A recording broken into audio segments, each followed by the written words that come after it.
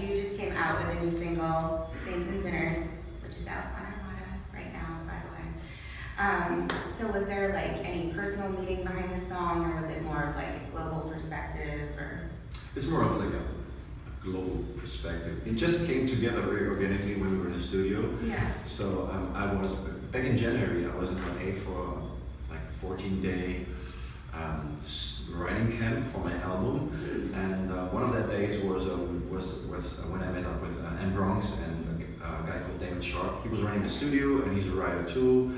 And yeah, it was a very nice day, and for all of us, a very nice session, because we were like, when we met, it just clicked, you know. We had this like flow of energy, and I played them a couple of my ideas, like chord progressions. Yeah. And at the end, we picked one and we worked on the track. And after 1 hour, we were basically done with the whole concept of the song. Oh, that's awesome. And then we started cutting the vocal, and after another hour, we were done with that too. So, and then we started tweaking everything, stacking vocals, layering stuff, and pre-arranging a little bit. Yeah. The whole thing, and it was a super quick session, and it was a very creative one. And Bronx, he's a great singer. His voice is amazing. And after that, I went back to the studio and I worked on the track for another week or two. Myself, I had a guitar player coming in, so we recorded some guitar stuff with him, and it was really nice to see the track coming together with the vocal, with the real organic sounds, and I'm happy with the result. And again, I'm getting great feedback from the people. So and the video is coming out next week. Oh, stay tuned for that. I'm excited for that. So, out of curiosity, have you like always stayed more towards the like progressive trance, progressive house end of things, or have you ever wanted to like dabble in another genre? Or yeah, that's a good question, because I actually have always been into the same kind of like tempo range, 128 BPM. Progressive house has been or is my thing. Yeah. And I had some techie tracks like a couple of years ago on Tool Room. Okay. Like there are these excursions, but yeah, that maybe shows that I'm like in my head there's a lot of other music going on as well. And the good thing is that I'm putting out my album now, or next year, and I'm working on it right now. And this will show people how diverse my style actually is. And for example, my next single is coming out end of September. Okay. And it's called Magic. And this is kind of setting the pace for the album, because it's at 105 BPM, which is totally different from what I've ever done.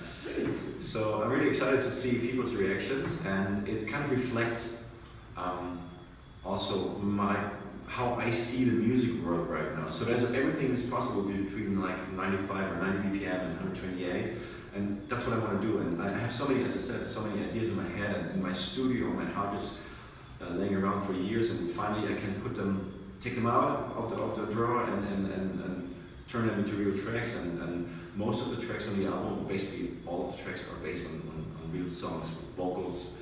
And so it's a lot of music going on, and for the stuff for the album, I'm going with a very musical approach. So I don't want to be limited to like a certain tempo or like a certain way of arranging, like an intro and a breakdown and a drop and back to the break.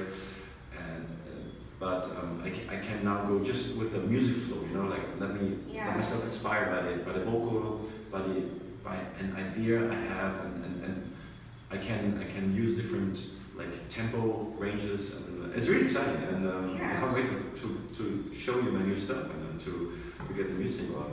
No, that's awesome, and I feel like that's so important. Like that's the way like music and art should be. It's just really fluid, and it's like if you're locked into like this box that like you're required to make everything like this, I feel like it's so limiting. And after a certain time, it gets kind of like boring, because you have to start repeating yourself. I've never repeated myself in my tracks normally.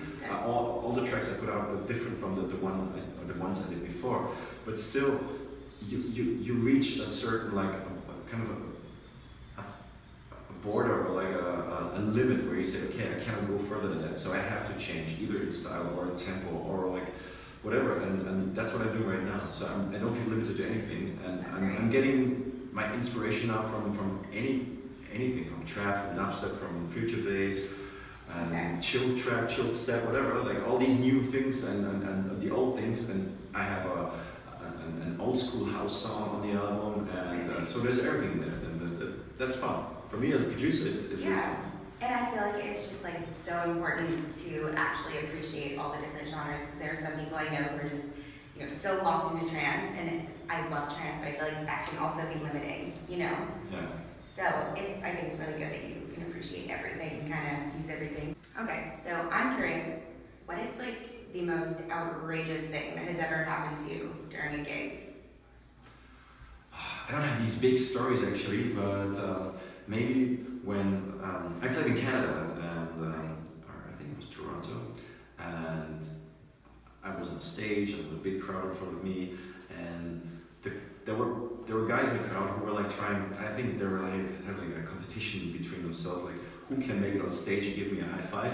Yeah. They tried to do that, like jump on the stage before the bouncer or the security came and got them away. Yeah, that sounds like get thrown out really fast. Yeah, one guy came up and he gave me a high five, and then he jumped back into the crowd because he just wanted to escape with the security, but people went away, so that he just fell on the floor. And it was right in front of me, and I was like, oh my god, what happened to this guy? But yeah, I found out that at the end of my set that he was okay. I invited him for drinks, and then since then I've seen him a couple of times coming to my sets. Really? And I always have a chat with him, and yeah, it was pretty crazy at that time. And I was like, oh my god, what happened? So maybe the secret is that you're actually supposed to jump on stage during shows. Yeah, I'm kidding, don't do that. I don't know, any kind of like weird OCD, like good luck thing that you like to do during a show. Like I DJ, and I always have to have this weird little turtle with me. It's like, I don't know why, I just like to keep it in my case with me. Really? Yeah, I feel like it's good luck. It might not be, I don't know. I don't have anything like that, to be honest. No? No, I just, I just try to focus on my set, like 15 minutes before I go on. I go through the tracks, I could play, listen to the crowd, listen to the DJ playing. I try to like see what's going on with the vibe, but I don't have any special rituals or things I do. No weird turtles. Sorry for that.